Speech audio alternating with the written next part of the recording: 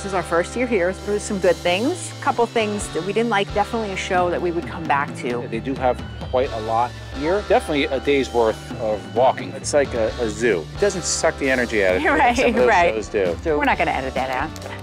Hey everyone, Izzy and MJ from Endless RV, and we're at the 2023 Maryland RV show. In this video, we're going to tell you some things we like, some things we don't like, and what to expect when you come to the show.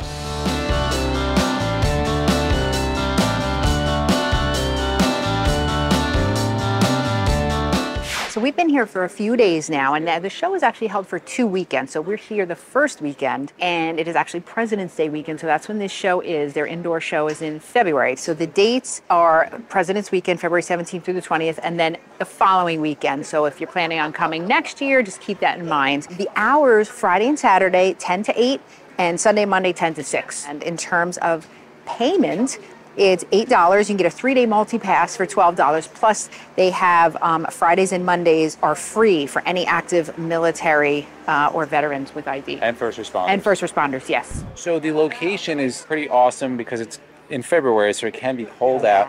It's at the Maryland State Fairgrounds in Timonium, Maryland. It is all indoors. I just dropped Thank you. Just dropped my water bottle. So we're not going to edit that out. It's broken down into 3 separate buildings. So you have the one main building is the Cow Palace. Cow Palace, yep. That's where a lot of your motorized and your bigger RVs are. And then you have 2 other buildings. One medium size and then one much smaller. Where you have your smaller trailers, smaller fifth wheels will be in those buildings.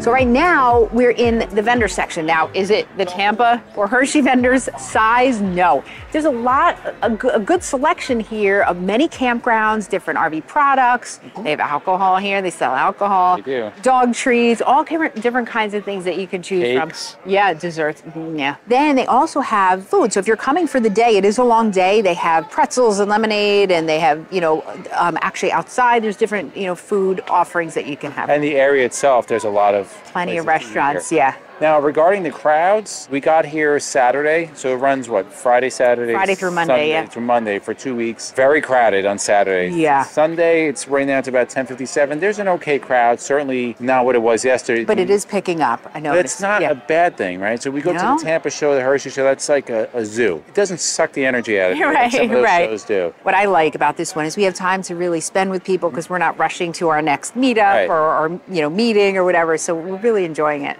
So if you're wondering what kind of RVs they have here, now we've been to some local shows and there's really not much to offer, but this is pretty cool here. So they have small trailers all the way up through diesel motorhomes. So, a wide variety. As we said, there's 3 buildings, so they spread them out. You're going to find, entry-level trailers, fifth wheels, motorhomes, and they have up through, they had a new Marvintana, they have a Tiffin, they have Tiffin motorhomes and things like that, but there's something for everybody here. Now, it doesn't mean if it's not at the show, the dealership doesn't have it. That you can't get it, right. You're indoors, so you're kind of limited on space. So they, like MJ said, they do have quite a lot here. Definitely a day's worth of walking for sure. Oh, at least because of the different buildings. If you're looking for something, you're going to need more than 1 day because you're going to be going on and off and taking notes and everything. They have the teardrops and just a multitude of RVs here.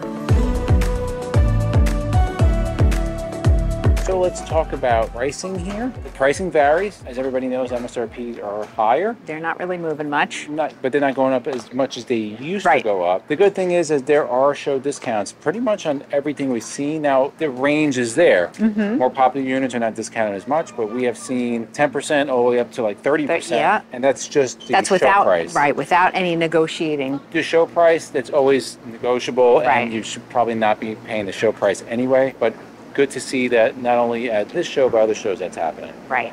So what do we think about this show? So this is our first year here, as we said. There was some good things, a couple things that we didn't like, but overall, I think it's definitely a show that we would come back to. We love that it's climate controlled. If we were searching for an RV or we just weren't coming to film, I think it's a great show for people to come to if you're looking for something to do on a weekend, especially if in the winter. The first time at a show, it's not so overwhelming. Some of the bigger ones are just like really overwhelming. Absolutely. It's a good kind of like ground ball. An entry show, yeah. Some of the things we don't like, and there's really not much, much, because you have free parking and it's accessible to everything. It's indoors, right? So that's good and it's bad because you can't get as many RVs. It's limited on the amount of brands that are here, amount of floor plans. Right. Well, you can have a little bit of everything regarding what type of RVs. Right, and that's something that impressed me too. So you have Newmar, you have Tiffin, you have Intech, you have Brinkley, the new RVs, you have Little Guy Max, you have, I mean, all Tabs. major brands. Yeah. So it's not like, you know, it's just, limited. So all these different brands. So you have like a little bit of everything. So in the comments below, let us know, have you been to the Maryland RV show? Have you been to any other shows? Right, if you have a favorite RV show that you've been to, because there's so many around the country that we probably haven't even heard of, let us know, because we're always looking for new shows to go to. And then if you like videos like this, to the left of us, we'll put our RV tours. We'll also put our RV campground review playlist. And for myself and MJ, it's a journey to lifetime, and we'll see you on the road.